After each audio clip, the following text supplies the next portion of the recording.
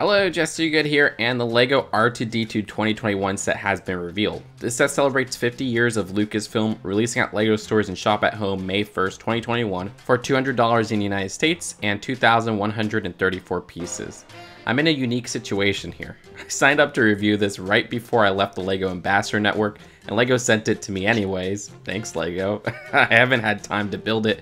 They didn't send me press release pictures, but did send the text press release, thank you again, and I have this cute spinning video, yay. For now, let me show some different looks of the set from the instructions. Thankfully, there's only one sticker. I like the expected history at the intro. The end shows some of the functions at the central console, but really the back of the box gives us the best look at the functions, how the head turns, the buttons on the back which pop out the tools at the front.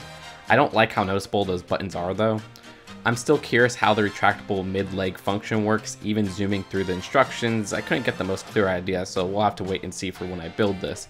It's probably as easy as pushing the top.